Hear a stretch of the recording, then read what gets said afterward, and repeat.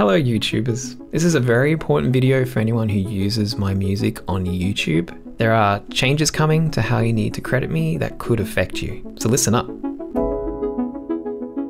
From April 17th, 2023, I'll be implementing a smart content ID system for the library. This is for a couple of reasons. Number one, to protect the library from false copyright claims from third parties. And two, to enforce the Creative Commons attribution license on those who use my music without crediting me, without a proper license to do so. Many of you may be aware of YouTube's copyright management system called Content ID. It's a system that scans uploaded videos looking for copyrighted music. And if it finds something, it creates a copyright claim on that video on behalf of what it thinks is the copyright owner of the music. I've avoided using this system because Content ID can't automatically recognize that someone's given a credit and remove claims. And so it hasn't been compatible with my Creative Commons attribution license, which I release my music under. But this has left the library vulnerable to third parties who upload my music into Content ID under their own names, causing just widespread claims on videos that are legally using my music. Obviously, this is not an ideal situation, and it erodes a lot of trust in whether my music is safe to use on YouTube. The new Smart Content ID system, which is implemented by a company called Frequency Music, is designed to scan the descriptions of videos that it identifies as using my music, and if certain keywords are present, for instance a credit, then it will not place a copyright claim on the video. So what this means is that I can protect the library by uploading my music into Content ID, preventing others from doing that. But really importantly, I can protect free use of my music in videos that properly credit me. But there is one thing I need you to do.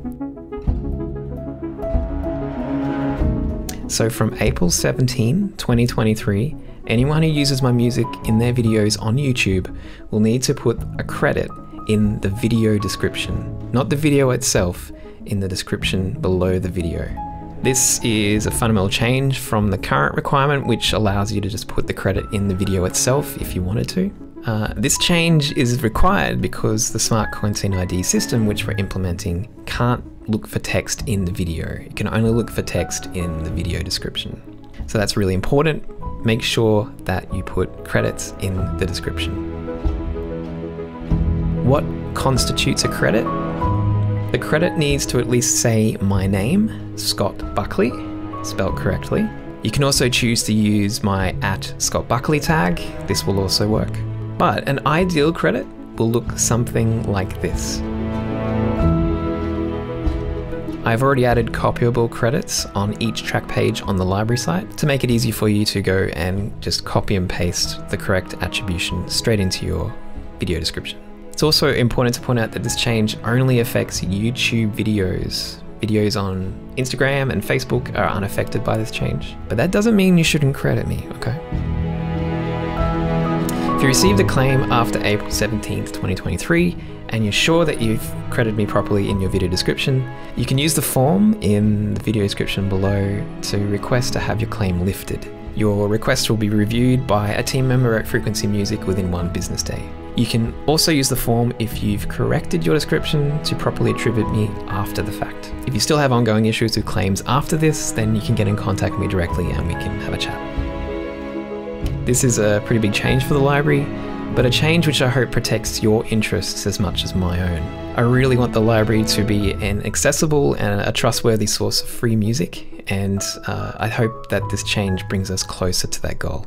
If you have any questions, please don't hesitate to get in touch. The details to how to do that are in the description below. Thanks again for your continued support, and more music soon. Thanks.